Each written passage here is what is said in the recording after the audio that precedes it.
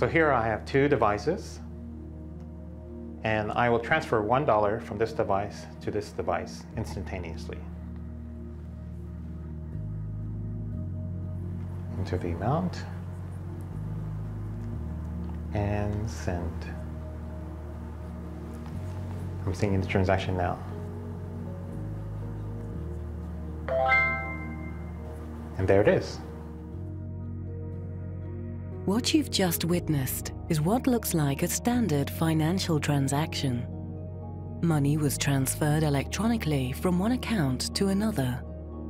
But while it appears like an ordinary bank transfer, it may perhaps be the most revolutionary technology you're likely to see in your lifetime.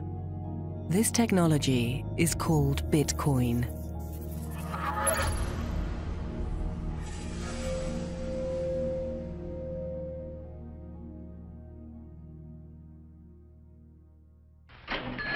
Money makes possible the exchange of many different goods and services among many different people. Wherever we go, we see money being used as a medium of exchange. Money is at the core of our existence.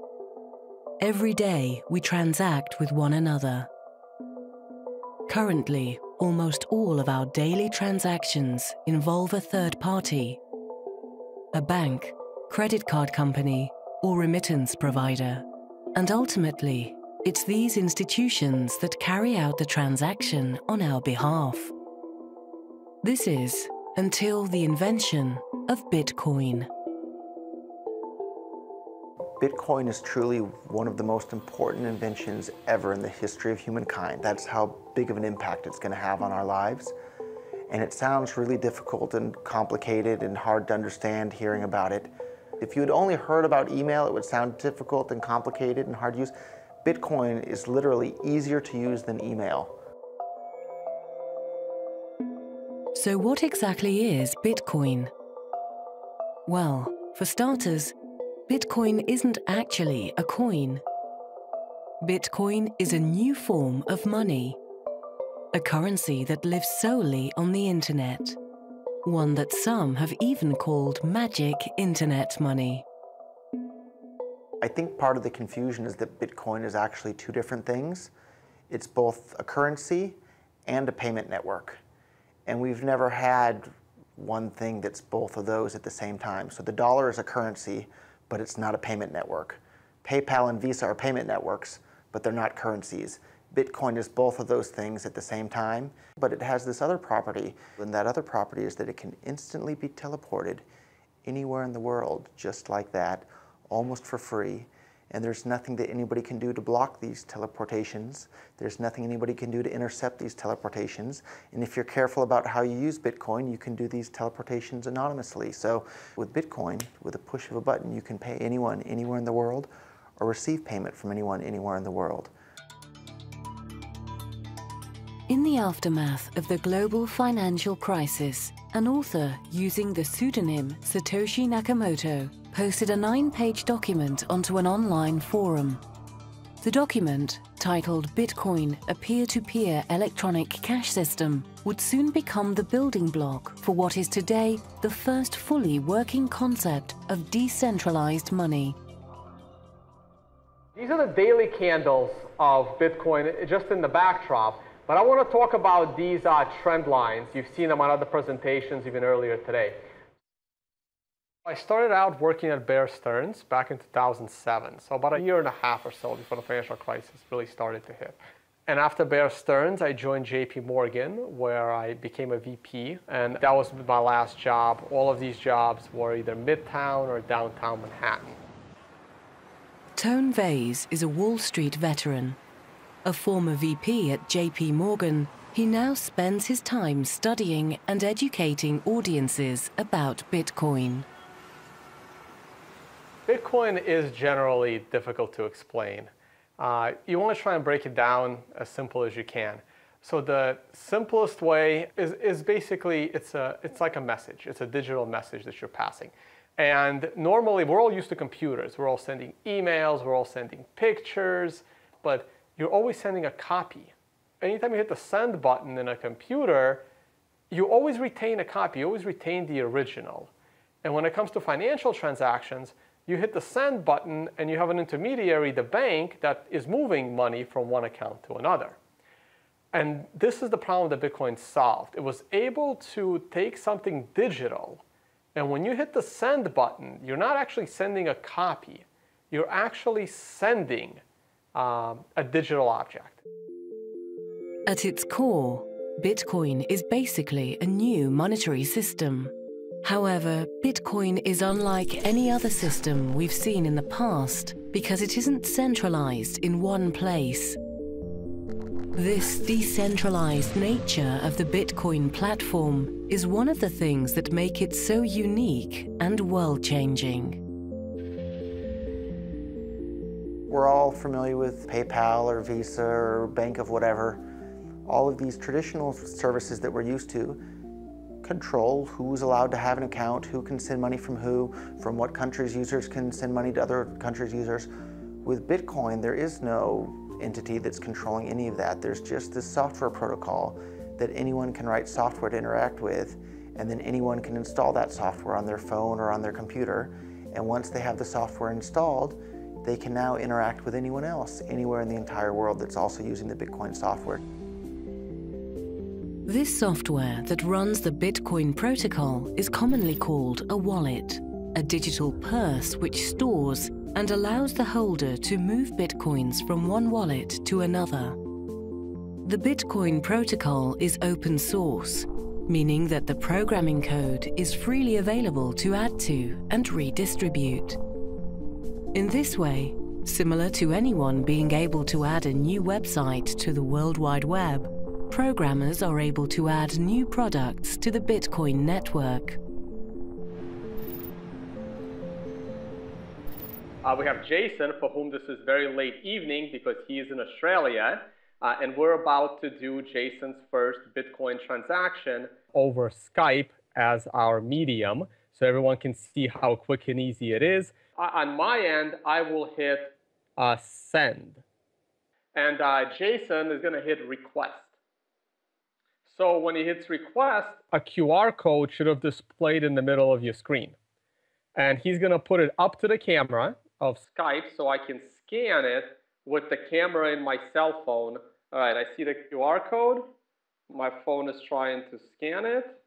And there it is. I scanned it. So I feel kind of generous. Let's send Jason $5. So I have just sent Jason $5 in Bitcoin. And let me know when it's registering on your end that you have $5 worth of Bitcoin. And there it is. Okay, so that took about 10 to 15 seconds.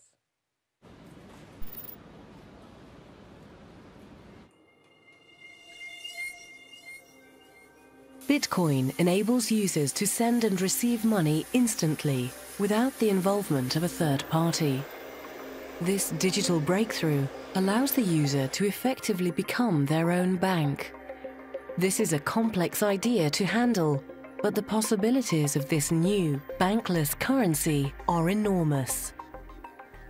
はい、こちら3240円になります。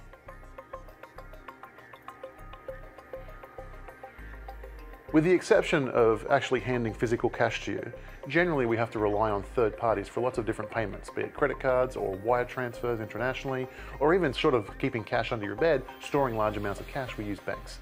And what Bitcoin does is allow us to do all of those things without any third parties. So in that sense, we can be our own bank, we can be our own payment system, we can be our own international wire system, we can be our own remittance system, we can do all of these things without relying on any other third parties. That's what Bitcoin allows us to do. Before Bitcoin, all these companies like PayPal and Visa and Bank of America and any business, they had a ledger that kept track of all their account balances. So PayPal has a ledger that keeps track of exactly who has how much money in each PayPal account, and that ledger is stored on PayPal servers in PayPal's data center somewhere. And before the invention of Bitcoin, people thought that it was impossible. All the mathematicians and computer scientists thought that it was impossible to have consensus on a distributed ledger like this. But what Bitcoin did is it came along and figured out how to keep track of this ledger that keeps track of who has what Bitcoins. But instead of that ledger being on one data center, it's on everybody's computer across the entire planet that's running the Bitcoin network, including my laptop right here. I have a full copy of the entire Bitcoin ledger. This public ledger, known as the blockchain, is perhaps what could make Bitcoin a financial game changer. Bitcoin is what is known as a cryptocurrency, meaning that it's a digital currency in which encryption is used to regulate the creation of new units and verify the transfer of funds. New Bitcoins come into existence through a process called mining. A miner is a person or entity who runs a very powerful computer in an effort to solve a complex mathematical puzzle known as a block. Miners around the world compete to solve or close a block and are rewarded with newly generated Bitcoins if they're successful. All transactions that travel through the Bitcoin network are pieces of this complex mathematical puzzle. So when a miner solves a puzzle, they're actually verifying the integrity of each and every transaction.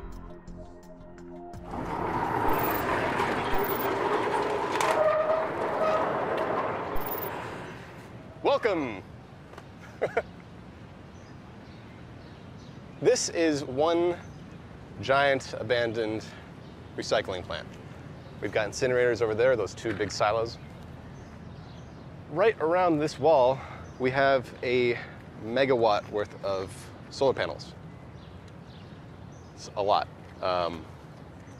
That's about as much as what we consume.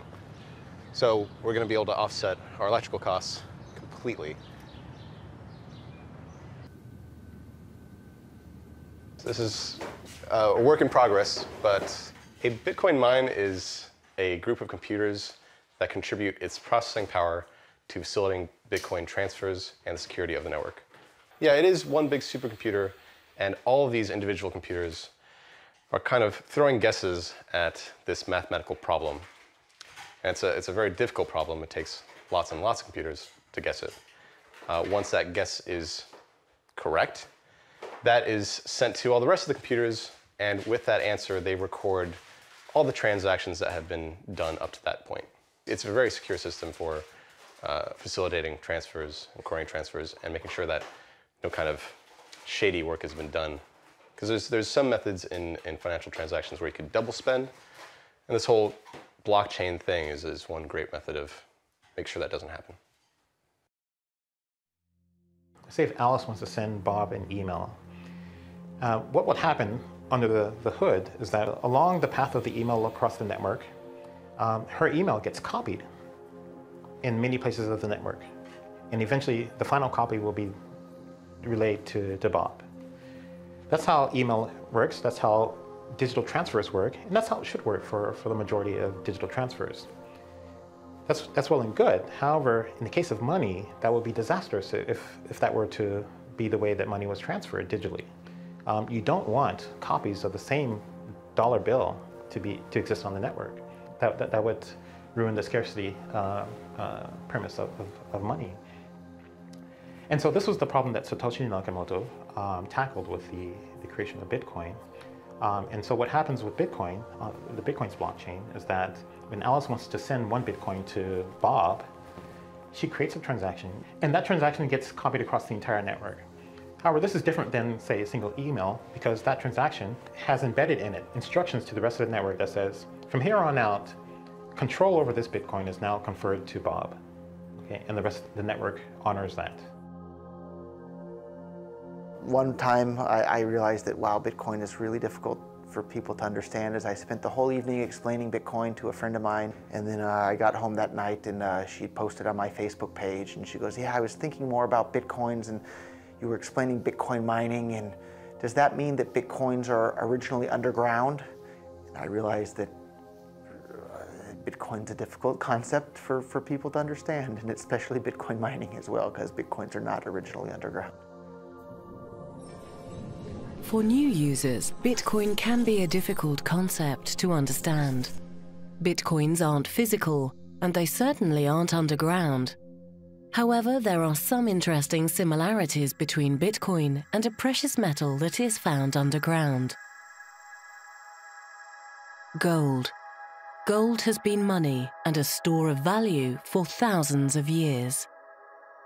Today, gold is mined all over the world. The amount of gold that can be extracted from the ground decreases over the life of a mine, until eventually the mine is exhausted of all of its gold. Bitcoins are also mined in a similar fashion. The Bitcoin algorithm is programmed so that the reward for mining new Bitcoins is halved every 4 years until the year 2140, when all Bitcoins will have been deemed to have been mined. Perhaps the mysterious creator behind Bitcoin was trying to mimic the attributes of gold, almost as if to create a digital gold coin which could be divided and then sent instantly around the world. I try to explain it in some really simple way, like miners, Bitcoin miners, they receive the reward just because they maintain the security of Bitcoin. Mathematically, it means that you need to solve quite difficult problems. It's a just guessing process. You have to make millions and millions of guesses. And if you're right, and you're able to close all these transactions inside of one block, you're successful and you receive 12.5 Bitcoins as miner. Originally, this reward was 50 Bitcoins. Every 4 years, this reward for miners is 2 times less. So reward will be decreasing over the time. The creator of Bitcoin, whoever he is, was a really smart guy. And he obviously liked math a lot. And he sat down and did some calculations and thought to himself, if everybody in the entire world were to start using Bitcoin, how many Bitcoins would we need in order for that to be able to accommodate everybody using Bitcoin for this? And each Bitcoin can be divided down to 100 millionth of a Bitcoin. And if everybody in the entire world were to start using Bitcoin as their money, the smallest unit of a Bitcoin, which is called a Satoshi, it's 100 millionth of a Bitcoin, would still be worth less than 1 US penny if the entire world were to start using Bitcoin. So who is this Satoshi Nakamoto? 2 years after publishing the white paper for the peer-to-peer electronic cash system, this mysterious figure vanished, never to be heard from again. The only clues to his or her identity can be found in the white paper. Some speculate he or she is of British origin due to the writings containing some British slang. Others believe that rather than being one person, Satoshi was a group of hackers working in concert to create a new monetary system which would decentralize money as we know it. I think he was a clever guy. He was not a normal geek. He had good knowledge of decentralized technology or decentralization. He had good knowledge of financial system, and he was quite good coder. But the code of Bitcoin is not definitely the best one. So it's definitely possible to write better code. There is also conspiracy theory if Bitcoin code was written by one guy or many different guys, hard to say. Anyway, I especially appreciate that it's first fully working concept of decentralized money. It's very interesting, like who Satoshi is. There's lots of speculation, especially among like the very early people in Bitcoin. But what difference does it make whether we know who created Bitcoin? I don't know that it makes any difference. There's lots of stuff that we use that we don't know who created it. And yet it gives us a lot of advantages in our day-to-day activities. I have no idea who Satoshi is. We know very little about Satoshi, and so he could be at an event, he could be someone we know, he could be someone I've spoken to, he could be a friend of mine for all I know. I don't know who it is. I don't know if we'll ever know, but it's a fun game. Am I Satoshi? I don't think I'll answer that one.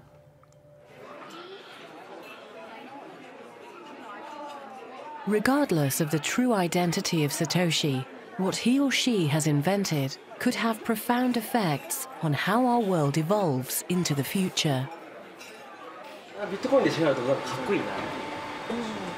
そんな感じです。最先端を行ってるっていう感じ。Because Bitcoin enables the user to act as their own bank, in essence, it frees the user from the traditional gatekeepers to their wealth. ビットコインはクレジットカードと違って支払いのサイトが、今まででしたら1ヶ月とか、60日後とかにカード会社からお店に支払われるものがビットコインだとそのサイクルが自由に決められますので非常に扱いやすいものだと思います。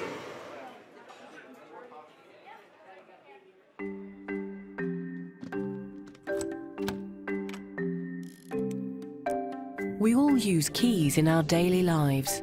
Keys allow us to access and control our valued possessions. They also protect our valuables from being stolen. Take your car as an example. Holding the keys to your car allows you access to it whenever you wish. But suppose you've had a few too many to drink, and your loyal friend confiscates your keys from you. The car may still be yours, but now you no longer control it. Taxi! And must hail a ride home. The same can be said of our finances. Although you may have the debit card and password to your bank account, the funds aren't directly in your possession. Every time you make a withdrawal or transfer from your bank account, the bank is actually acting on your behalf and moving the funds for you. This is where Bitcoin is fundamentally different. Bitcoin enables an individual to hold the private keys of their own wealth. So with pretty much every asset that we have out there, we don't directly hold the dominion or control over that asset. For example, the Royal Bank of Scotland, they had 700,000 accounts, ATMs, just went down for the weekend. Nobody could access the ATMs, couldn't get money out. You have a credit card or a debit card and it gets turned off because of suspected fraud or you did a charge in an unusual location. Well, guess what? The credit card company holds those private keys. They get to make the choice, not you. Bitcoin is very, very different in this regard. It is built on public-private key encryption. And what that means is that you send Bitcoins to the public key, and then in order to send the Bitcoins, you have to be able to sign with the private key where the Bitcoins currently reside. And that literally is a number. That private key is a number. Bitcoin, nobody gets to turn it off. If you have the private key, you get to access it and use it. With your Bitcoin wallets, there's associated what are called private keys. Okay? And these are literally what they sound like. They're private keys that can open and unlock your access to your funds. But let's be clear, if you lose any of your private keys, you lose access to your funds. Simple as that. So we just bought some Bitcoins out of a local Bitcoin ATM. And so what actually comes out is what we call a cold wallet. It's a little piece of paper with two squares on it, or two things that look like Roche ink blotch tests, and a bunch of alphanumerics underneath each. Now the top is the public key, which is what people would use to send Bitcoins to this address. And the bottom one is the private key, which is what you would use to scan in order to retrieve Bitcoins from this address. Now it's very important to note that that private key is something that you really shouldn't be showing around everywhere, because whoever scans this first will be able to take the Bitcoins off this address. Also, if you were to happen to lose this piece of paper, then you've actually essentially lost your Bitcoins because nobody else has a copy of this private key. Right now, there actually is some Bitcoins on this address, so if you're seeing this for the first time, you may be able to scan this off yourself and take the Bitcoins for yourself.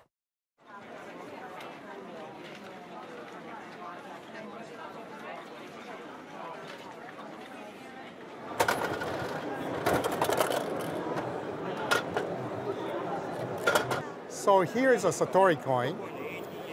There is a value of 0.001 Bitcoin inside. In today's exchange rate, that would mean about 45 cents. So it's a very minimal amount, but it is true Bitcoin inside. Now, how to redeem the value out of this token? One would have to peel off the hologram sticker in the back. Here we go. And then a QR code would be exposed. And this QR code is the private key information, which is essentially like a password. And with this private key, and only with this private key, one can redeem, you can import that value to your Bitcoin wallet.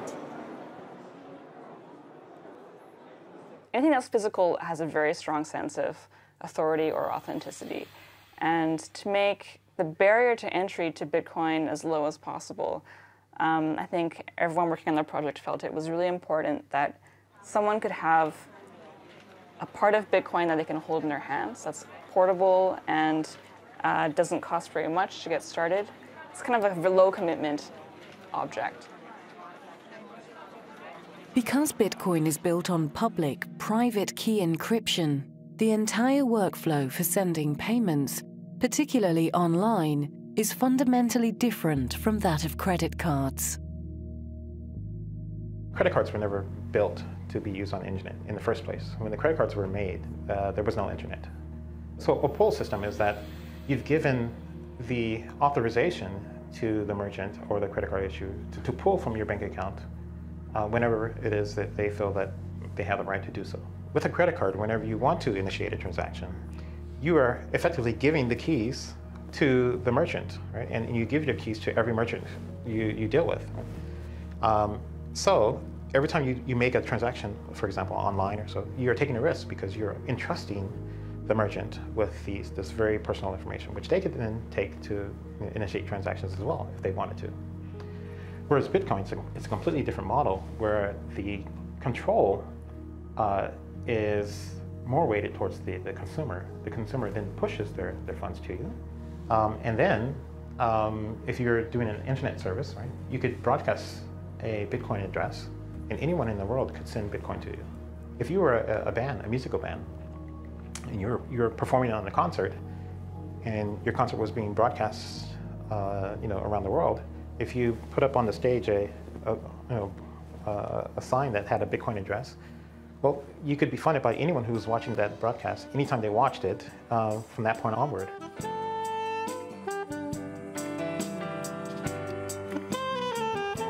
My name is Sanshiro Fujimoto, and I play the saxophone and the other instruments.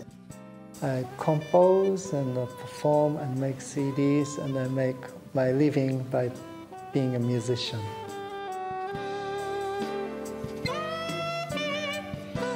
Today's small live show I did without no admission fee, and if you appreciate my music, then you can tip me.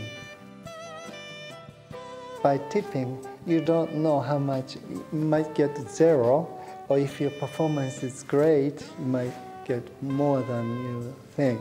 So that makes me play better.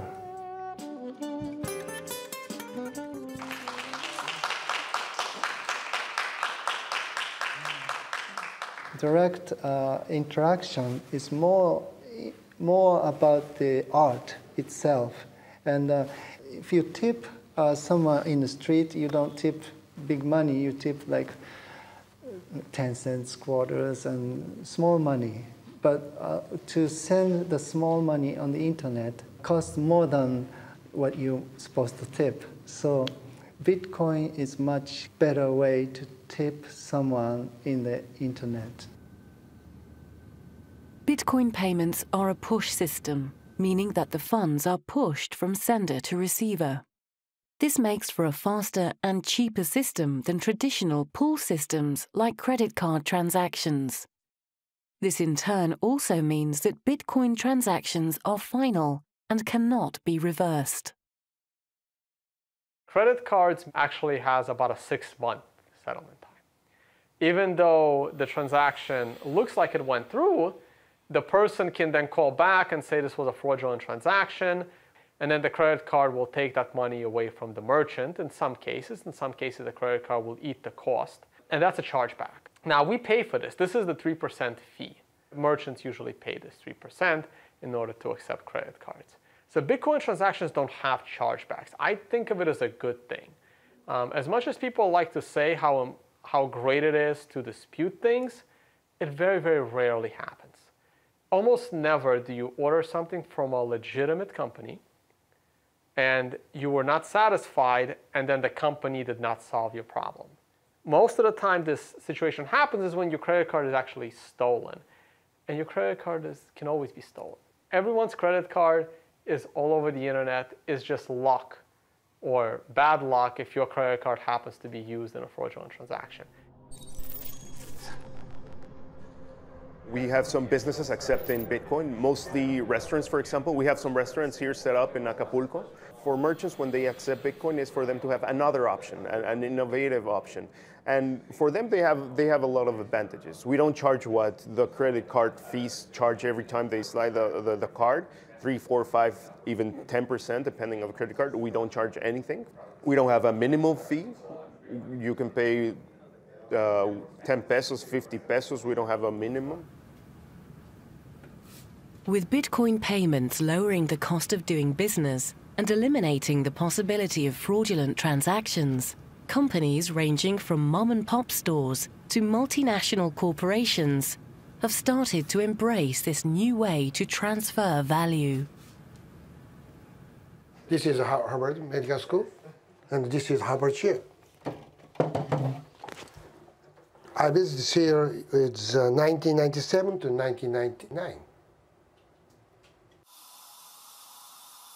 僕らは今ファックスを使ってますけれども、今は Facebook とか SNS でもうすぐ写真でね、旅行行く時もパスポートもファックスを取らずに送ることができます。ということはファックスはもう未来ないと。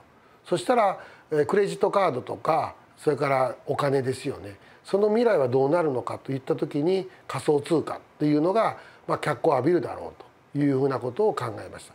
でそういったようなことを考えると特に国際派でありたいと思っているということも含めて、できれば日本で医療機関であるいは歯科医院で一番初めに導入するということによってこれから一緒にビットコインと成長することができるんじゃないかというふうに思ったわけです。The first large publicly traded company to accept Bitcoin is Overstock, and they now ship goods to over 200 countries. Last I checked, Amazon only ships to about 50, 60 countries. So they're seeding entire markets with entire populations in the billions, not even fighting for that market share. Additionally, if Amazon accepted Bitcoin, there would be no fraud, there would be no chargebacks, so it would lower their costs. It would greatly increase Amazon's profit margins to accept Bitcoin. Bitcoin allows merchants to accept payments for their products and services seamlessly. And although it's becoming a great tool for merchants to offer their products to previously untapped markets, it's the people in these developing countries who will benefit the most. Bitcoin is the easiest, safest, fastest, best option for people that don't have bank accounts or that don't have IDs or they don't have anything but a smartphone. And there's lots and lots of people in the world that's the position that they're in. And Bitcoin is this fantastic solution and an opportunity for them to participate in the world's economy without having to deal with banks and having to jump through all these hoops. They just simply install an app and now they're a part of the world's economy. Something like 33% of the credit card transactions coming out of Africa are fraudulent. So nobody wants to take business from Africa. It's just too risky. With Bitcoin, you know the funds are good. So as a merchant, yeah, pay with Bitcoin. Also, anything you want, you know, that's legal to Africa. Then they're able to start having property rights. And property rights is really what's going to help lift them up out of poverty. So Bitcoin does get into this niche of the underserviced people in the banking industry.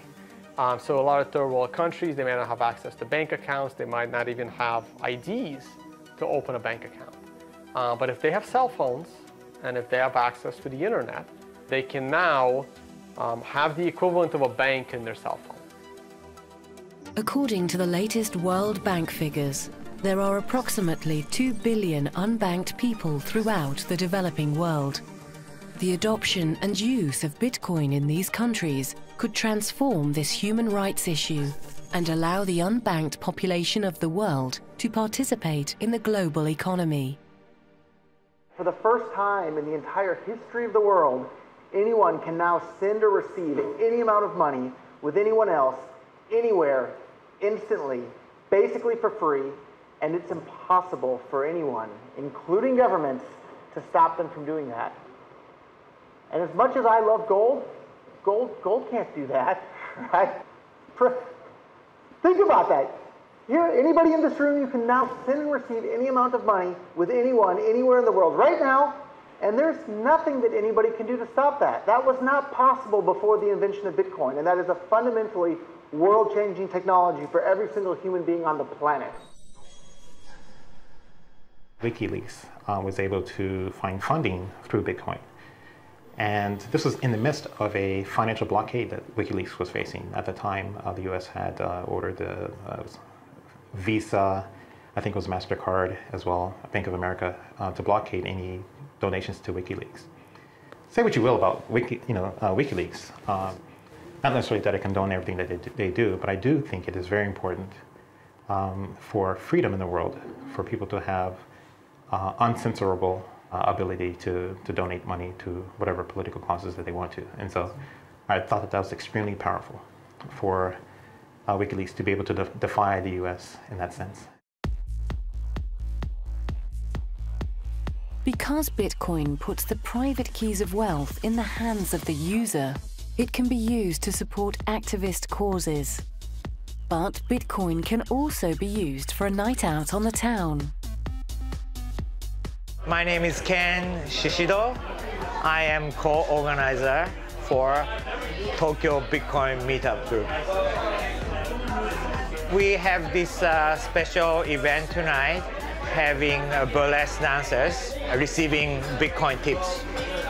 The reason why I do this is that sometimes we want to make our meetup interesting instead of talking about really technical stuff or political stuff.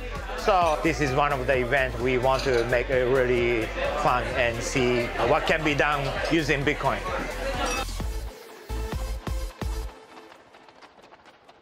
Currently, if you're living in most countries, buying things is not a problem. You have credit cards, you can still use cash, and to me, that is not the true use of Bitcoin.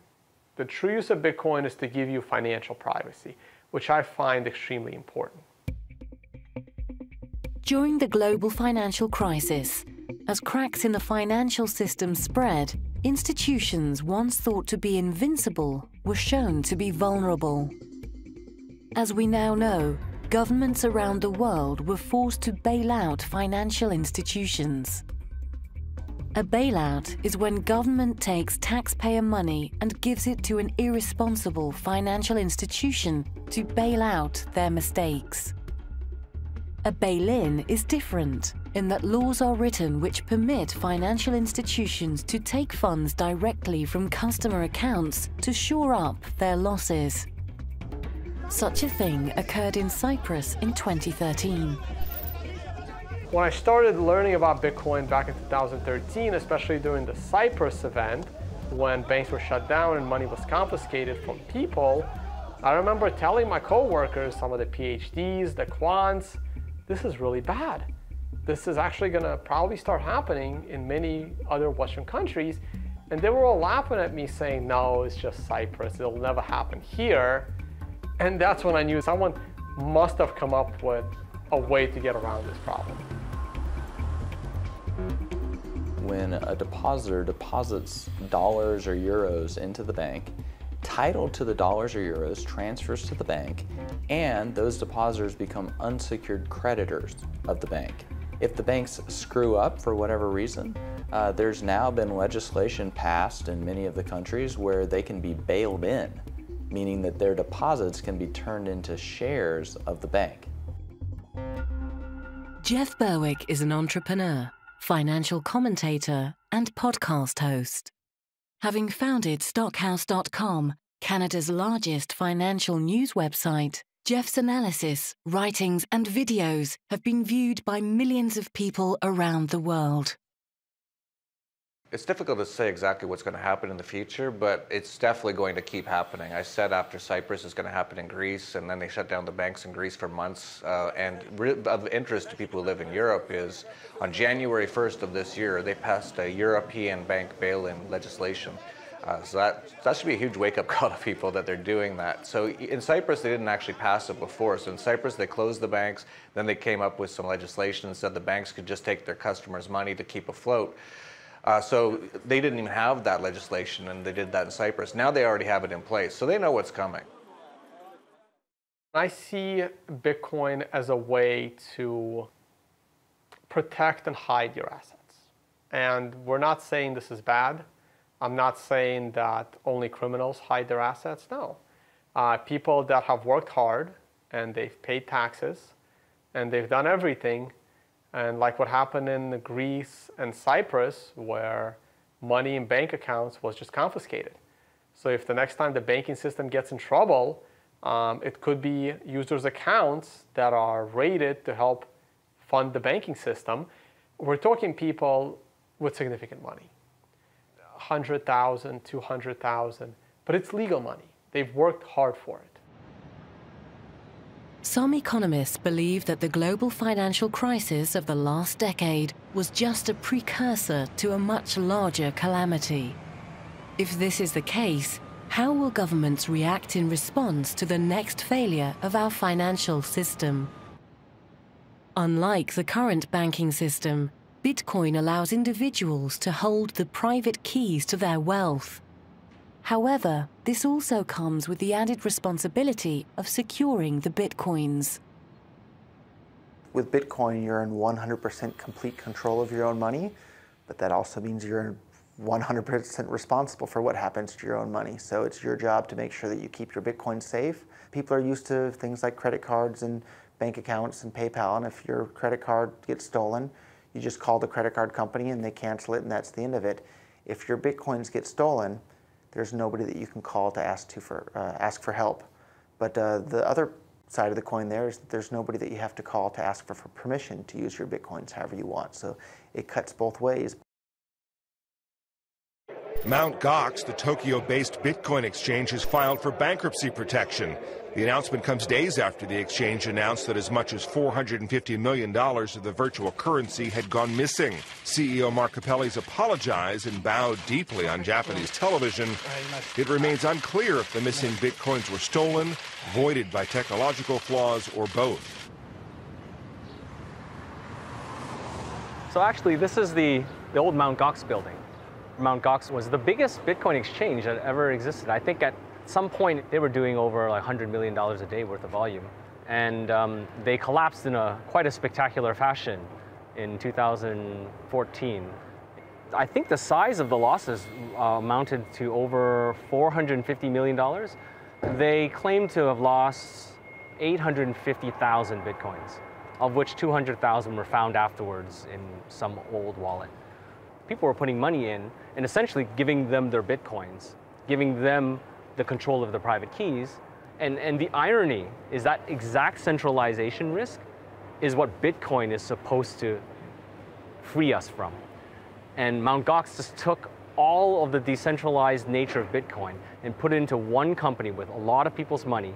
And then on top of that, put the control of that company's finances under one person who has the keys to the kingdom. So we've probably seen over the last 2 or 3 years, by my count, probably somewhere between half a dozen to upwards of 10 different major hacks of companies that are involved in Bitcoin. And one thing you have to understand is that Bitcoin is fundamentally different from securing an asset that's held within the regular financial space. With Bitcoin, if you ever get access to the private key to someone's wallet, you can initiate a transaction outside of the infrastructure of that company without their knowledge. That's unlike anything that exists currently in the financial space, where if you want to take money out of that target, you have to have infiltrated their infrastructure. I think it's part of the mentality where people are trained not to trust themselves with their own money. And so everybody puts their money in a bank for safekeeping. And so that sort of mentality where you put your money in some pooled company whose sole purpose is to safeguard it, that is a really hard stigma to break, to change. And I think this is the thing that's the most challenging about Bitcoin, is that it challenges people to question that stigma. It challenges people to take control of your own money and value and to safeguard it yourself. As we know, at this time, Bitcoin is quite secure. If you have more than half of Bitcoin network power, you can take control of the Bitcoin network. But technically, this is really hard. When we consider the current Bitcoin power, it's almost impossible. So from this point of view, Bitcoin is much secure than the biggest and the most secure portals of some biggest banks in the world. The problem is that many people do not trust Bitcoin just because there were a lot of news about hacking some Bitcoin portals and some exchange services and so on. The problem is that like all services based on Bitcoins is not a Bitcoin, itself. So you cannot associate the security of Bitcoin-based services with the Bitcoin itself. The collapse of the Mt. Gox Bitcoin exchange in 2014 caused much confusion and skepticism about the security of Bitcoin. However, years after the collapse of the once largest Bitcoin exchange, Bitcoin is now on the radar of many institutions within the financial industry. The big question, the conversation you'd hear, is that the question was whether blockchain technology would impact the financial industry. Okay. And now, if you go to the trade shows and you listen to the media, the question is not whether, the question is how blockchain technology will impact and transform the financial industry. It's now a foregone conclusion that blockchain technology will impact the financial industry in a major way. So that's where we are now. But we weren't always there. If you look just 3 years ago, 2 years ago, the attitude was that Bitcoin was almost a laughable concept, and it was a non-sustainable system, and it couldn't be applied in the financial space. In Japan, the virtual currency law has passed in the lower house, and hopefully actually it will pass in the upper house as well in the very near future. That means actually government recognizes the existence of the virtual currency, and then trying to actually set some regulations and trying to actually support the business.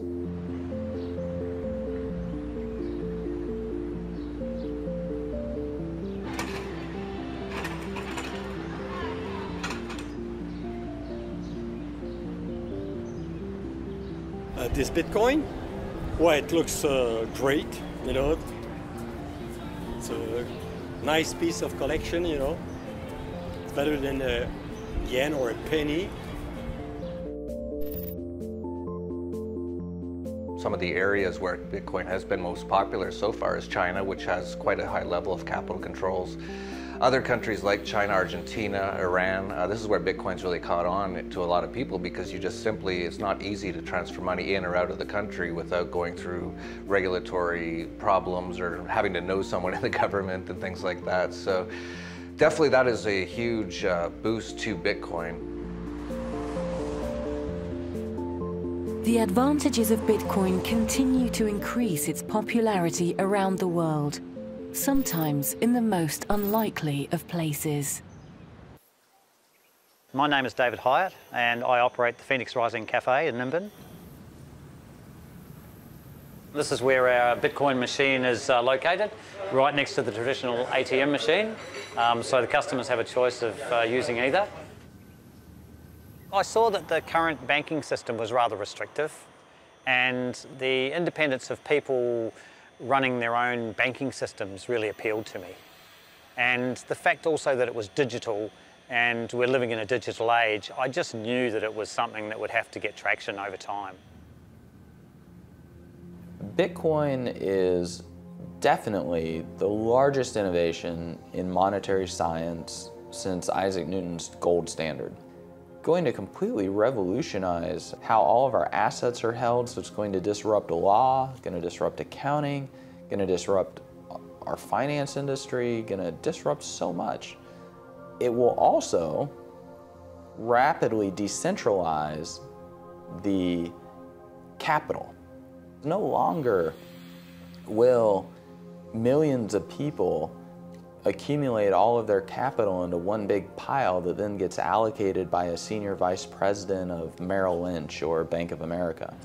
It'll be millions of people that you have to go and entice out of their capital to go fight a war in Afghanistan or Iraq. Once you decentralize all of those private keys, it becomes much more difficult to get people to pay for a lot of these goods and services that they otherwise wouldn't necessarily pay for. I'll just scan it, and now I have your Bitcoin address in my wallet right here, and I'll go ahead and enter $1, and we'll hit send. Mind sending the transaction? Sent, and there you go, you heard the noise. Before Bitcoin, I was basically retired. I was just hanging out, enjoying my life, practicing jiu-jitsu every day, and it was really fun, but wasn't really going to make the world that much of a better place, if at all. And then I discovered Bitcoin, and I looked around the world and I saw all these wars being fought and central banks debasing the currency and it basically preventing the world from being as good of a place as it potentially could be. And I saw Bitcoin, and I saw this as a tool to strip away all of their power to do that. Most people aren't interested in paying to kill people they've never met in other countries. Most people are willing to pay for roads and schools and hospitals. So if the governments say we need money for roads and schools and hospitals, I think people would probably give them a good chunk of that. If governments say we need money to go kill people in other countries that you've never been to in your entire life and you're probably never going to go to in your entire life, people are going to say, no, I don't want to pay for that. But if you're using bank accounts and dollars and euros, governments can seize all the money out of your bank account at any time. They can print as many new dollars or euros as they want to pay for these things at any time. If the world's using Bitcoin, it takes away those tools from government, and I think that makes the world a much, much better place. For the first time in history, Bitcoin now provides the entire world with a completely decentralized payment system. One where each individual holds the ownership and control of their own financial wealth. One where all users can transfer value and interact freely amongst each other instantly. What could the future of our world look like with such a revolutionary tool? The possibilities could be truly magical. Bitcoin is magic internet money. Bitcoin allows you to send and receive money with anyone, anywhere in the world, just like magic. I'm at a loss for words because it's that exciting and that world-changing. With Bitcoin, you can pull out your iPod or your iPhone or your tablet or whatever, install an app, and in less than 30 seconds, you have the ability to send and receive money with anyone, anywhere in the world, basically for free. And you can be 10 years old and do that, or you can be 100 years old and do that, and you can be that in any country. That's magic.